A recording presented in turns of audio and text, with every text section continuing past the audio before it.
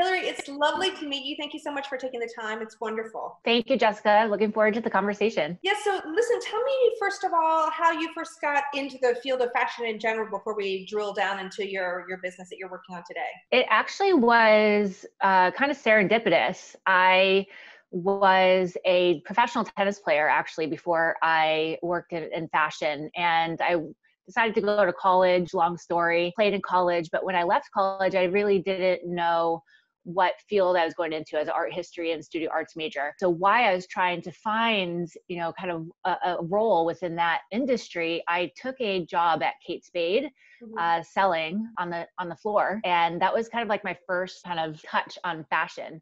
And it was from there, I loved the business side of fashion, and my career just kind of grew from there. But it was an amazing environment to be in on the retail level, to see all the moving parts of a fashion company. What were the elements of the business side of fashion? Because there's so many people out there who they study fashion and they love the creative side of fashion. So I'm always interested to hear about those people who have a preference for the business side. So what about that, particularly in fashion, that you love so much? Well, I consider myself kind of a supply chain nerd. I think I realized really early on, I always tell this story of going to the grocery store with my dad and being amazed of how people planned for milk to be in, or even food that expires to be in a grocery store, and how that actually, the whole chain works. So I think once I got into an environment where I could apply that love of kind of like supply chain, or that curiosity, I just kind of went wild. And so I was always really interested in the supply chain. And I think the numbers part came a little bit after. I was somebody that liked basic math, but hated advanced math, and was really good at just like numbers and ratios and things like that, just applied math. But, I didn't really realize that I was actually kind of good at that until I got in the environment. And so tell me about the moment when you went from working for somebody else to deciding that it was time to launch your own brand. I believe you were at DVF? No, maybe that's not right. Yes. Yep.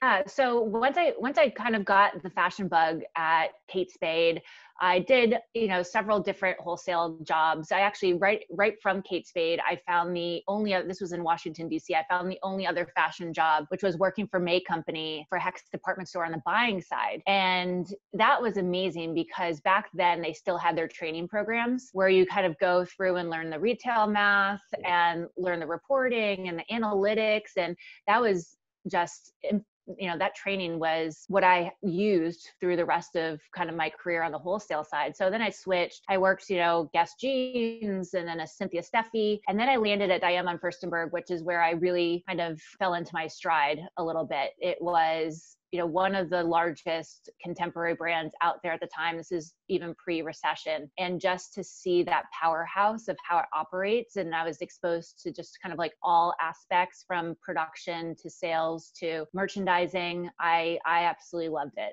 You absorbed it all. You took it all in.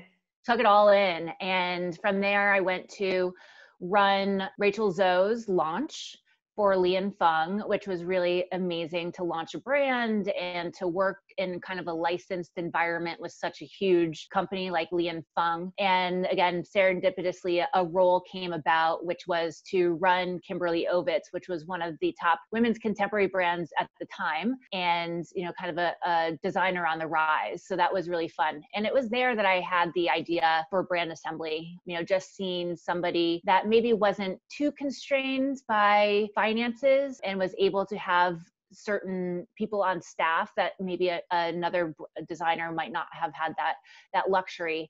And so it was there where I decided to kind of like leverage resources to be able to package them for a price for smaller designers. So basically you saw an opening in the market where you could kind of step in and help designers who maybe didn't have the same cash flow as she did, to give them those pain point help that they would need, correct?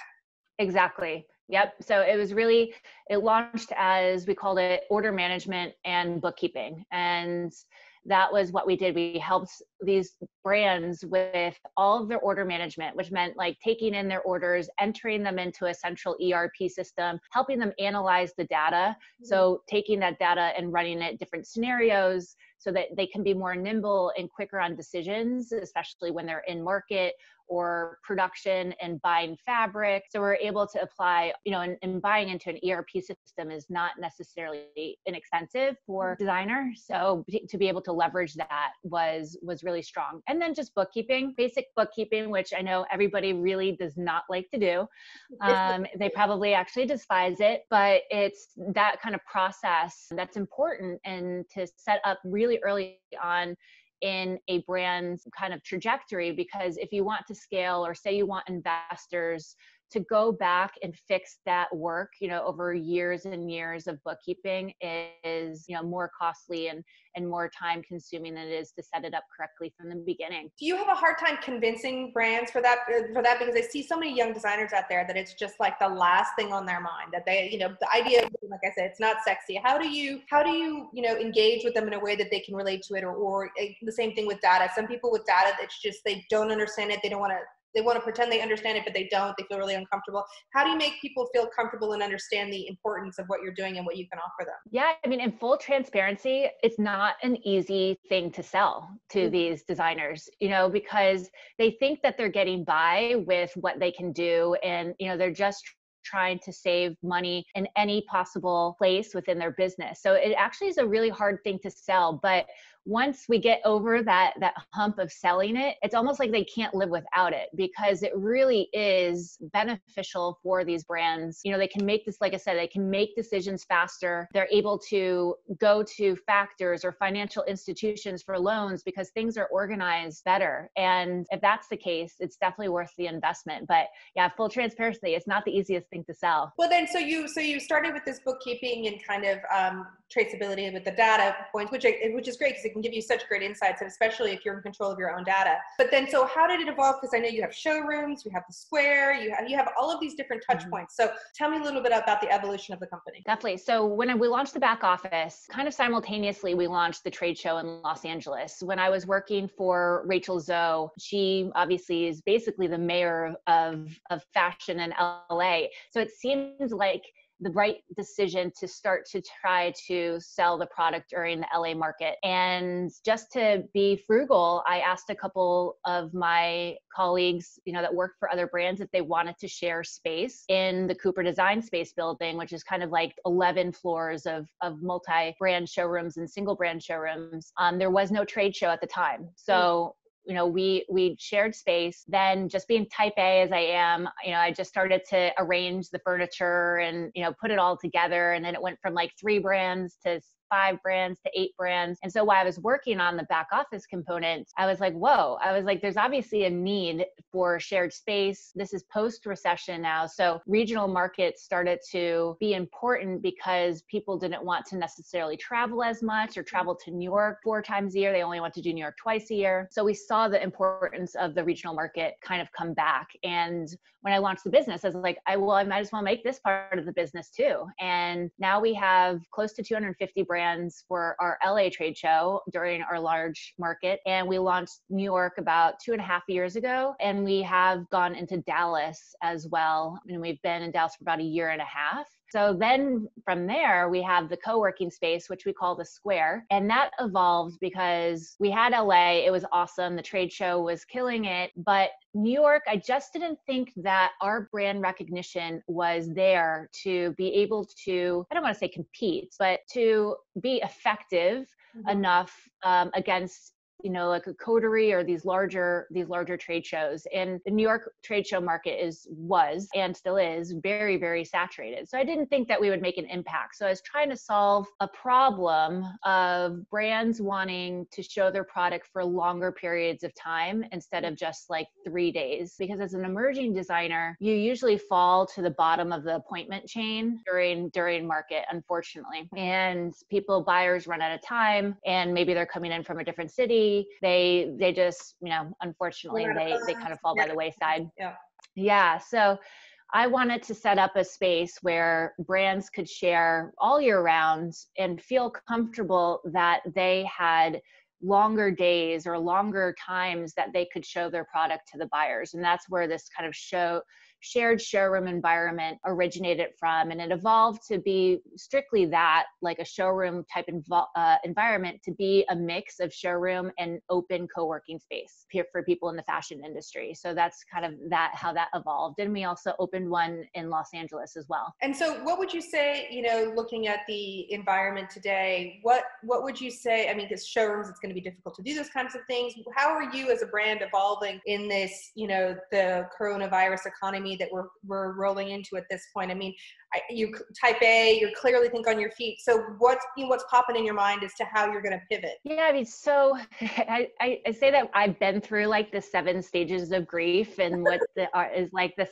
8 weeks now, I think, of quarantine, because we had just come off completing our LA market, which was our largest. Our dates, I think, were like March 13th through the 15th. So like right as we finished, like everything just shut down here in the United States. So I was like, oh, our next trade show's in June, no problem. Like it will be resort time. We'll all be fine. And then, like the second week came, the third week came, and it became more of a reality that our June trade show in Los Angeles wouldn't happen physically. So we had been thinking of what a digital environment would be like as a complement. And I want to emphasize complement to what we do in the physical sense, because our DNA really is about transacting in person and those close relationships. And we just wanted to brainstorm something to launch actually at the end of the year that would be a complement and a form of discovery for retailers prior to coming to market, so that they have a little bit more kind of knowledge going into it,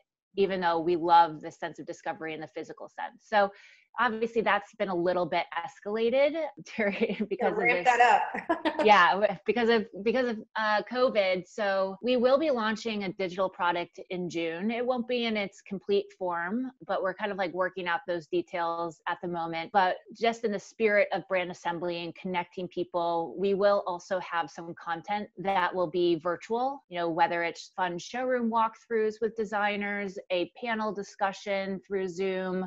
So looking at that content that we're going to put together on the dates that we would normally have our resort trade show, which is June 15th, 16th, and 17th. So kind of putting some things together, because we finally accepted that June wasn't going to happen in the physical sense, and now putting together, but we didn't want the time to pass by without doing something connecting our brands and our retailers. You're selecting the brands. Is it, do you have a selection process of the people that you want to represent as a company, or is it, whoever is there and ready to go is okay by you and can come in and be part of the presentation, part of the space? How do you, are you curating, I guess, the space and the brands that you're working with? Yeah, I would say that brand assembly has become known to be a place of discovery.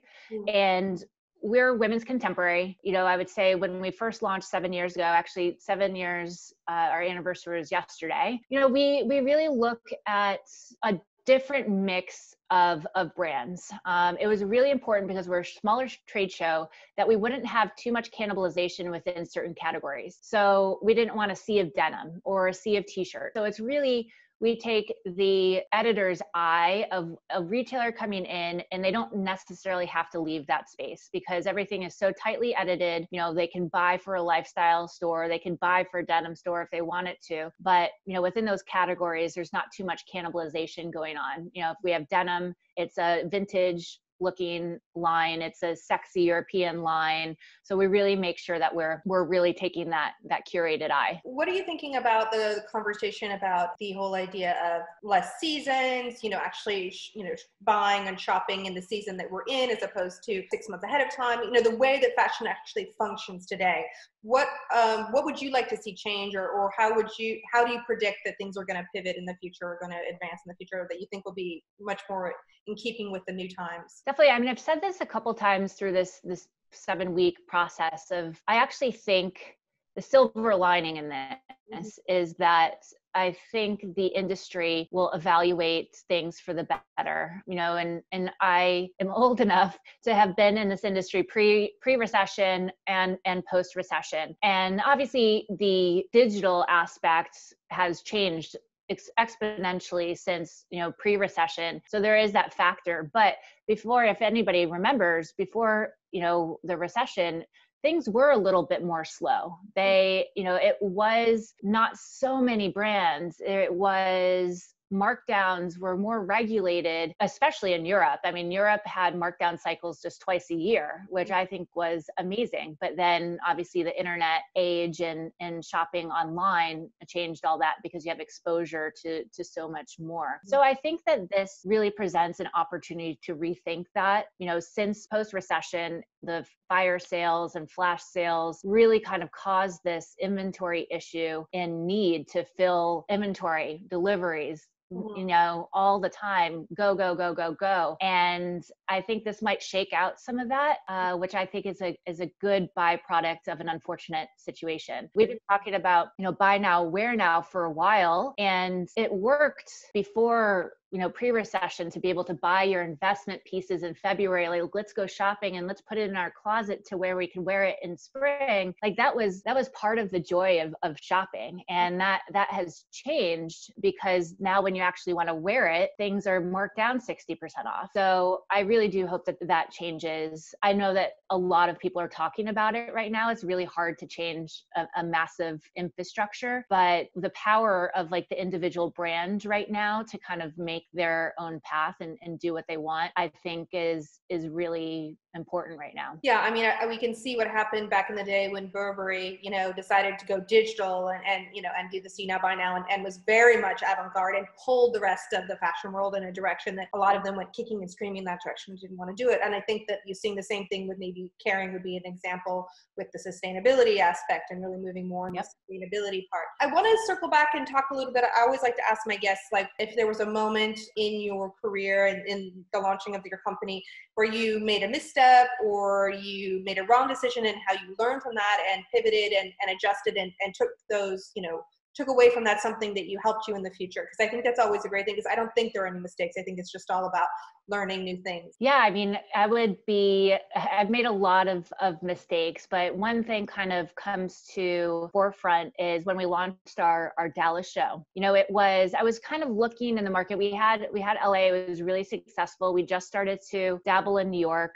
and we had all these people that loved our show environment being like, why don't you do San Francisco? Why don't you do Dallas? Why don't you do Atlanta? And so I decided to be like, okay, if they're asking for these things, there must be a need. And I did do, some market research and talking to some brands and, flying to San Francisco and Dallas to kind of see what I think would be the biggest opportunity. But I definitely didn't do probably my due diligence enough in the sense of what market would be the best to launch. And we did Dallas, and we went rogue and did our own event space. And knowing that we had to really put a lot of effort into kind of retailer acquisition and letting them know that we were going to be in Dallas. But what I didn't know is how set in their ways the Dallas retailers are and wanting to just go to their buildings and do that. So we had a trade show that we soft launched in a resort time, which was like somewhat successful. But then the next one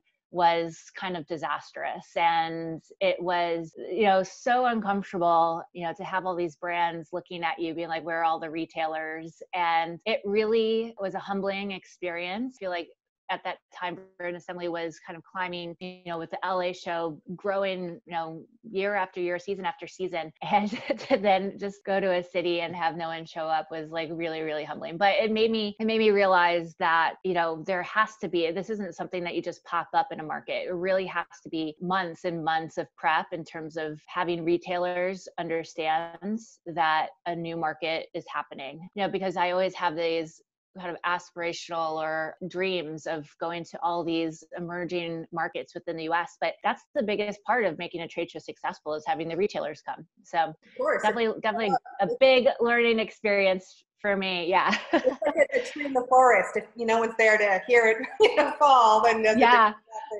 No, absolutely. Well, It was also kind of funny because during this market, we were close to where the other market was going on, and we figured that we would rent like golf carts or something to shuttle retailers back and forth, and that would help like the whole marketplace. And we called the Dallas police and see if golf carts were legal on streets or sidewalks, and yeah, they're like, yeah, no problem, no problem. And then when we get there, like one of the police like pulled one of our golf carts over. I was like, what are you doing? You can't have golf carts on the street. I was like, yeah, but the police department said it was a whole ordeal. But learning lesson, golf carts not legal on Dallas streets. That would be the big takeaway from our conversation. Yeah, totally. Talk to me, because you're talking about expanding out to Dallas or into other cities. You mentioned, San Francisco, etc.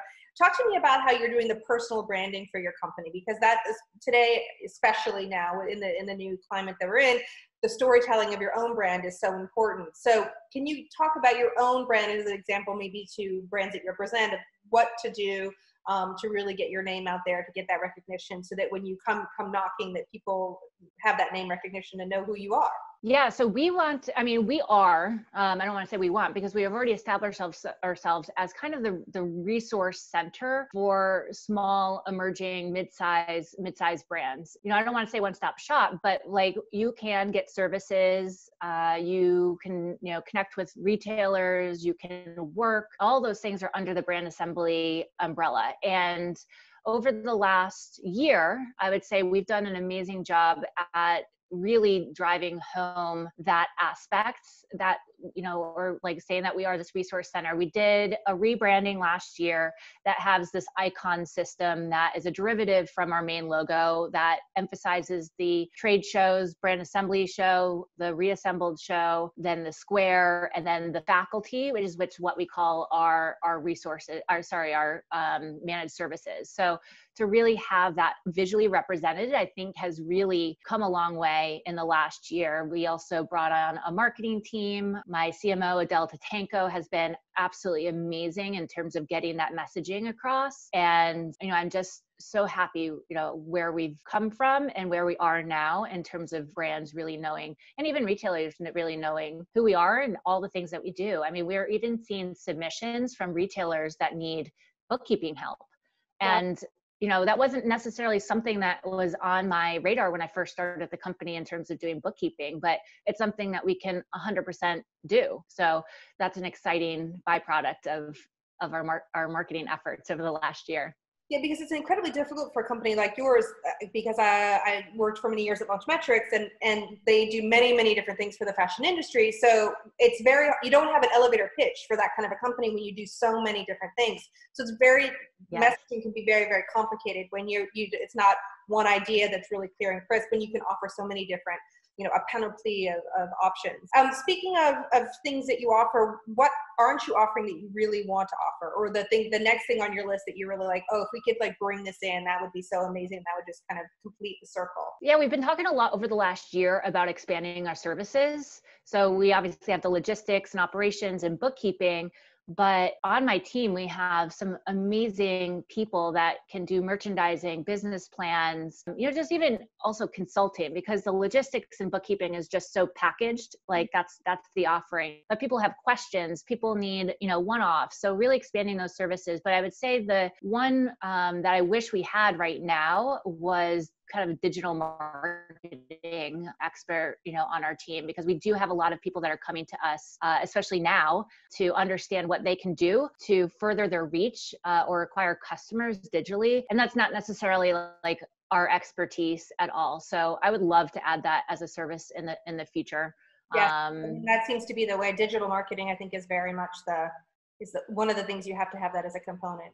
That, and I think some sort of a sustainability aspect, I think going into the future, that's definitely going to be another big thing as well. Yeah, no, definitely. I mean, we have retailers coming to us, which of our brands are sustainable, and we do efforts in terms of how we market that to our retailers, also marking them in our show guides as being sustainable. So that's a really, really important conversation. I think also now, as the fashion industry evolves into what hopefully is more of a slow approach, that the meaning behind a purchase is going to be so much more important. No, I agree. I think that people are going to buy less and be more thoughtful about what they buy. And tell me if you agree, that there needs to be a connection to a brand. When you talked about having a brand stay in a longer time in your space, there is this feeling that before somebody actually wants to buy something these days, they want to have the backstory, have a connection, have an experience with the brand before they actually go to purchase. So it's like that.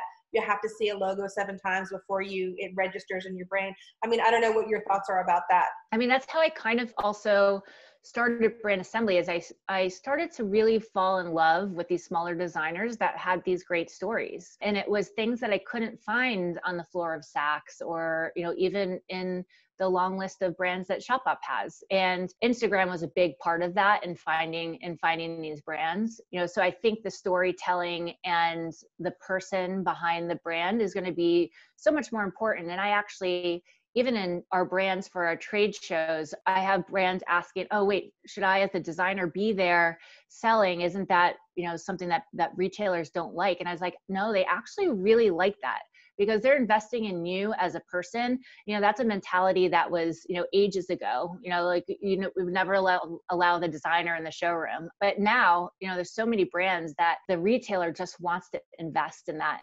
person and fall in love with that person and fall in love with their story. So I see that a lot. Fantastic. Is there anything else you want to tell the world about your brand, and anything else that they should know before I ask you my 5 generic fashion questions? No, I mean, like I said, we really are here to support the emerging community. You know, we launched a Slack channel a couple weeks ago, which has been really helpful, of resources, good reads, but also just like lightheartedness, sharing some funny memes, you know, really sharing some COVID resources that are really important. So we're really just about that community and connection. And during this time, we just want to be there to be able to help the designer community and retailer community. Well, that's a great message to end on this. So now here we go for my 5 generic fashion questions. So the first one is, what is your favorite piece of clothing that you own? Oh gosh, my multiple pairs of jeans. I have 1,000 jeans. So I wear jeans every single day. I can't name one, but oh wait, I did get this new pair of vintage Jordache jeans with zippers on the ankles with little bows. So, and acid washed. So I'd say right now that's my favorite. That sounds like a great 80s throwback to me. That sounds like a good one. Oh yeah. Okay, super. If there was, you know, a lot of fashion is quite expensive. If a woman or a man was to invest, you know, a certain amount of their income in a piece, what would you recommend that be? What would be that one kind of big ticket item that they should invest in? I would say something that you can wear with every outfit. So even if you have this great dress, like a leather jacket, I see those things that you can wear over something and wear it with multiple different looks. It would be the best investment that you could have. That's how I also shop as well. Who is your favorite designer, living or dead? Right now, emerging, I love Suzanne Ray, is one of my favorites. That's in the kind of the emerging space. I would say well known. I'm gonna go with like a Margiela. Nice. That tells me a lot about you. Okay, what trend will you never follow? These are so interesting. I haven't thought about this stuff in a while. I would say those platform dad sneakers. Mm-hmm. that were big last year. Yeah. The dad sneakers, definitely not on my list to buy. I can understand why. And then my final question for you is, what do you love most about fashion? I love the people. I love interacting with people. I love talking to people. I love the creativity behind people. So I just say it's all that as far as connections are concerned. Hillary, thank you so much. It has been a pleasure, and I hope to see you in LA or in live and in person at some point in the future. I do too. Like I said, there's lots of silver linings during this time, and I hope that everybody finds their own, you know, because I think that this will just make everybody stronger and come out the other side, you know, just a little bit more well-informed. Thanks so much, Hillary. It's been lovely. Thank you. Thanks, Bye. Jessica. Bye.